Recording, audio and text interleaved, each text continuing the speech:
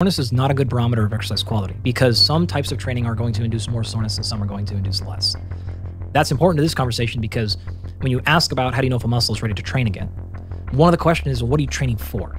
If you're training for hypertrophy, we need to hedge towards recovery because what you're trying to do is cause a massive insult there, allow then protein synthesis to occur, building of new tissue, which takes time, 48 to 72 hours, like kind of at a minimum. That process needs to occur. If you're doing actually more strength, and this is a differentiation between hypertrophy and strength, then you didn't induce actually much damage. In fact, you're generally not going to get very sore from true strength training. Very little, unless you get really heavy or you did a lot. The primary driver of hypertrophy is not the same primary driver of strength. We talked about that already. That's intensity driven. For hypertrophy, it's not intensity. So because we have different mechanisms, we have different outcomes, even though they're closely aligned. Strength is not going to cause a lot of soreness. Therefore, intensity is the driver. Therefore, frequency can be as high as you want. So you can train every single day, the same exact muscle,